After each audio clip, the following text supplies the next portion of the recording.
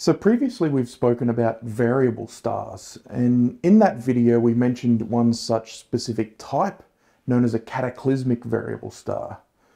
That is like nova or supernova are a good example of a cataclysmic star, which is the death of a star as it's used the last of its fuel. In this picture shown here is the remnants of Kepler's supernova. This was the last supernova to go off in the Milky Way in the year 1604. Yeah, and this supernova was so bright that it could easily be seen from here on Earth with the naked eye. It could be seen during the day with the naked eye for 3 weeks.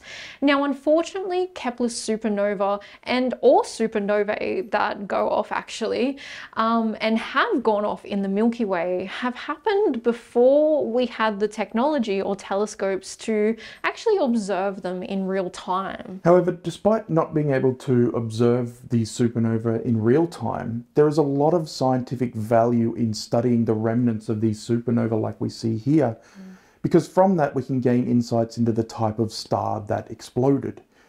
So in looking for more of these supernova remnants to investigate, perhaps there may have been recordings of such events within Indigenous knowledge systems. Yeah, so in the previous video, we heard about the fisherman brothers, as you explained to us, Pete. And as the eldest brother passed on into the afterlife, the community recalls seeing a bright new star shining in the sky. So, could this be reference to a supernova event? Yeah, it's an interesting question because in this story we know that the current sort of representation of the two brothers is the stars Shaula and Liseth, which are in the constellation Scorpio. And we do in fact know of a supernova that has gone off in this region. To understand that, we need to look at another culture's traditional knowledges, and that is the recordings from Chinese astronomers in the 4th century. They recall that a bright new star appeared in the Chinese asterism called Wei.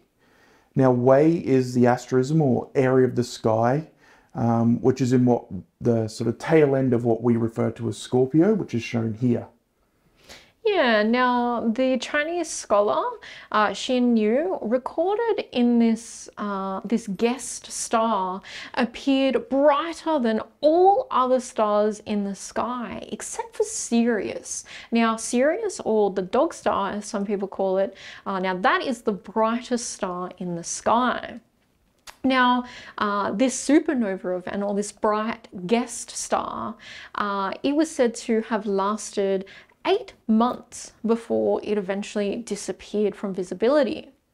Now in 2004, astronomers were able to identify this supernova remnant, and it is called SN393, or supernova 393, which appears just 4 degrees from Shaula and Liseth, right where the Ulanu people recorded that bright star appearing. So there are only approximately 300 supernova remnants that are currently known to date, and that number is steadily growing, teaching us more and more about how heavy elements exist and how galaxies evolve over time.